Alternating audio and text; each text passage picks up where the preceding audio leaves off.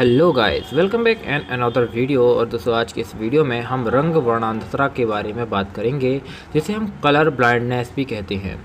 इसे माल्टोनिज्म भी कहा जाता है।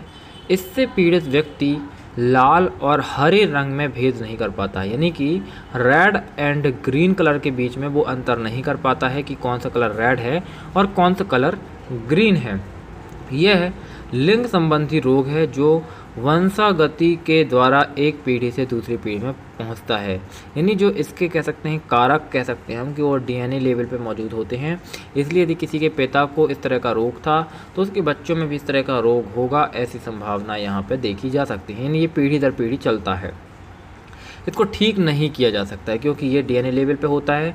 इसलिए डीएनए पे सुधार करने की हमारे यहाँ कोई ऐसी मेथड्स है नहीं है। इसलिए बाकी रोगों की तरह इसका ट्रीटमेंट नहीं होते। किसी को यदि हीमोफीलिया है तो वो हीमोफीलिया से ग्रसित ही रहेगा।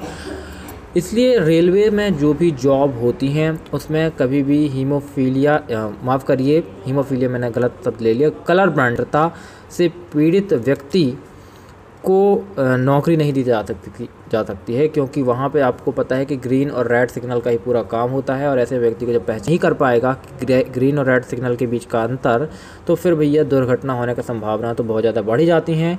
इसलिए कलर ब्लाइंडनेस के लिए ना तो ट्रैफिक में जॉब होती है, ना ही मिलती है इनको जॉब रेलवे के अंदर। तो उम्मीद है दोस्तों कि आपको समझ में आ गई होगी बात कि कलर ब्लाइंडनेस या रंग वर्णांधता क्या है। मिलते हैं अगली वीडियो में, तब तक के लिए जय हिंद, जय भारत, वंदे मातरम।